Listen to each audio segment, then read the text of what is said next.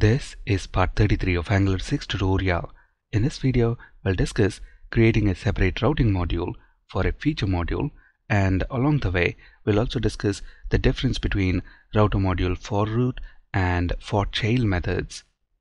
At the moment, all our application level routes, that is home, empty path, and wildcard routes, and the employee feature routes, that is list, create, and edit, all these routes are present in this one application level routing module, app routing module.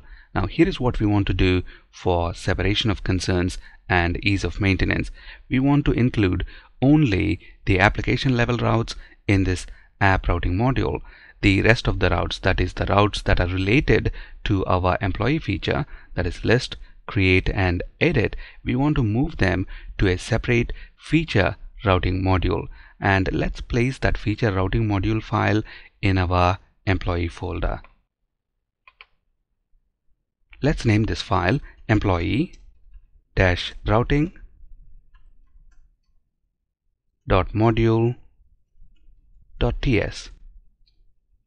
Now, before we write any code, let's quickly understand the standard naming convention used to name these feature routing modules.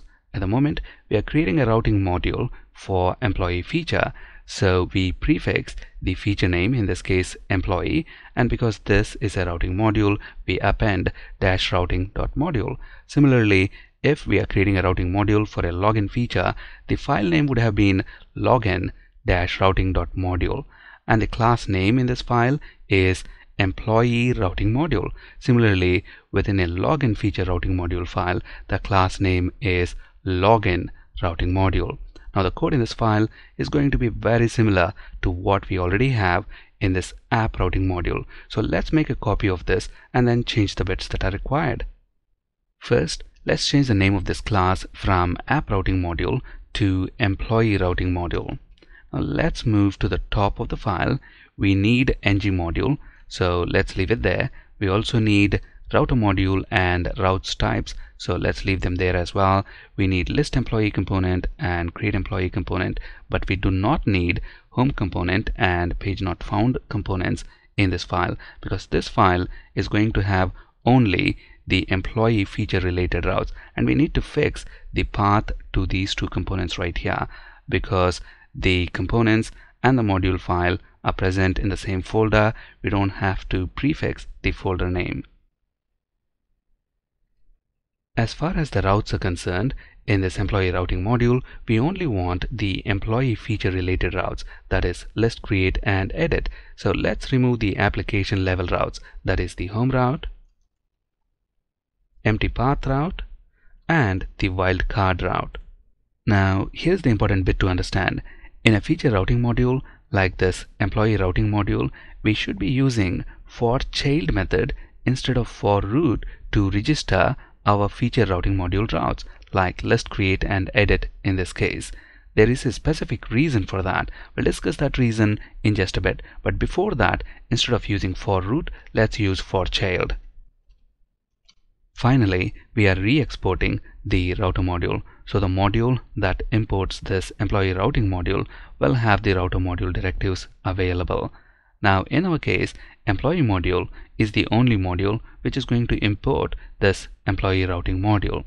At the moment, our application works just fine irrespective of whether we re-export this router module or not, because the employee module, which is going to import this employee routing module, does not have any top level components that makes use of this router module directives, like router outlet, router link, etc. So irrespective of whether we re-export this router module or not, at the moment our application works just fine. But to be future proof, I'm going to leave the router module export right here. Now let's quickly understand the difference between forRoot and forChild methods. In our main application level routing module, we use forRoot method, whereas in all the feature routing modules like this employee routing module, we use forChild method. So what's the difference between these two methods? Well, forRoot method registers the specified routes. It also creates an instance of the router service and registers it with the Angular's dependency injector. forChild method, on the other hand, only registers the additional specified routes and tells Angular to reuse the router service instance that forRoot has created. Why is that? Well, Angular services are singletons. So to ensure that there's only one instance of the router service, forRoot method should be called only once in the main application routing module. In all the feature routing modules, forChild method should be used to register the additional routes. When the forChild method is called, Angular router knows it has to only register the additional specified routes and not to re-register the Angular router service. This way, Angular ensures there's only one instance of the router service. So the key point to keep in mind here is that forRoot method should be called only once in the main application routing module, and in all the feature routing modules like this employee routing module, forChild method should be called. Now all our employee feature routes, that is list create and edit, are present in this employee routing module. So let's delete those three routes from our main application level routing module. Let's also delete the associated import statements. Our final step is to import this employee routing module in our employee feature module.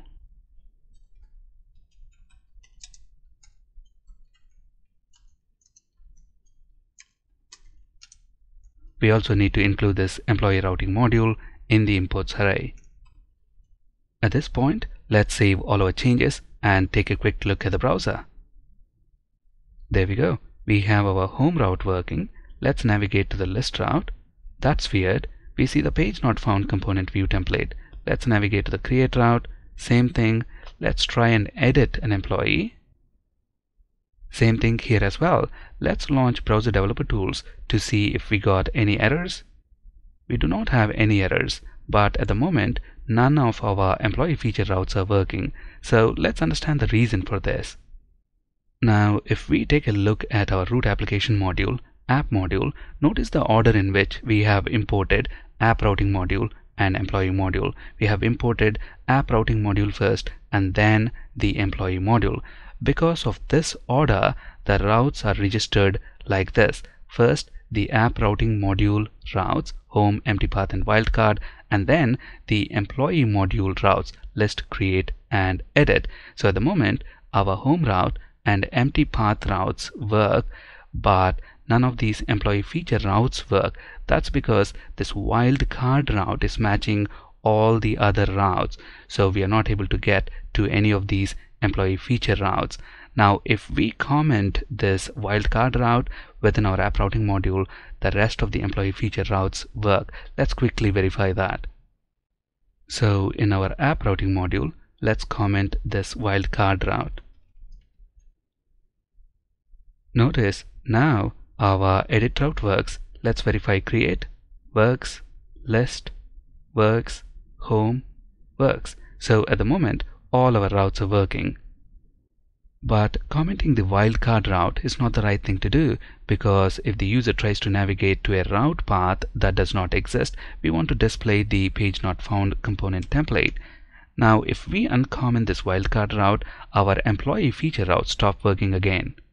Notice now again none of our employee feature routes work. So to properly fix this, all we have to do is change the order in which we import employee module and app routing module. First import the employee module and then the app routing module.